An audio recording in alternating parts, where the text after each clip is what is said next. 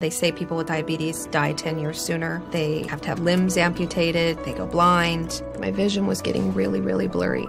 I went and got tested, and they said that I had type 2 diabetes. I was pretty devastated to find out. It was like, getting a form of a death sentence. Dr. Eric Edgerton and Dr. Vincent De Pasquale are co-authors of Reversing Diabetes Naturally and are co-founders at NSI Integrative Wellness in Tampa Bay.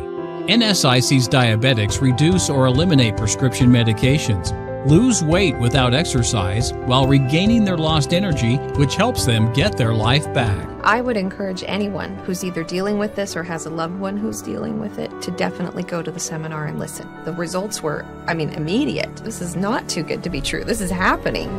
There really is nothing to lose here. Each diabetic receives a free consultation to determine if they qualify and will achieve success.